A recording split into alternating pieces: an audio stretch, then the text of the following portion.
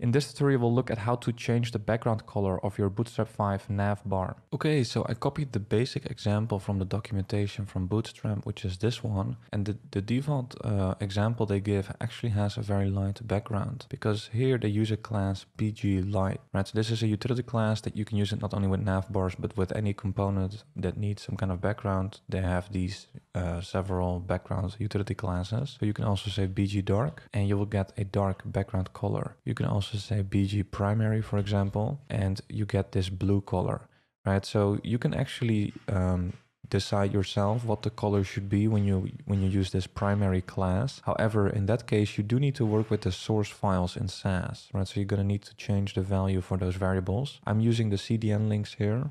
So I'm just going to use these built-in colors like that, right?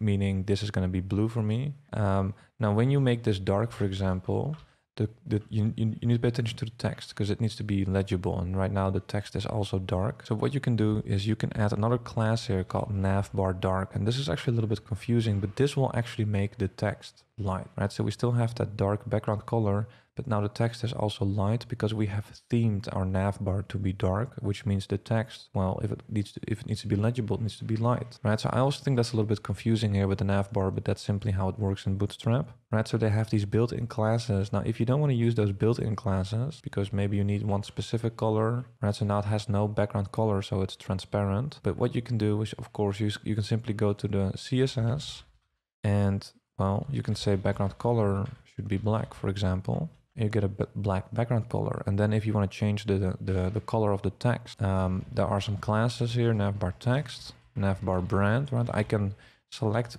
by multiple selectors by using a comma, right? So it's really important as a Bootstrap developer that you have mastered CSS and JavaScript itself as well. So make sure that you check out my courses on them if you want to take them to a professional advanced level.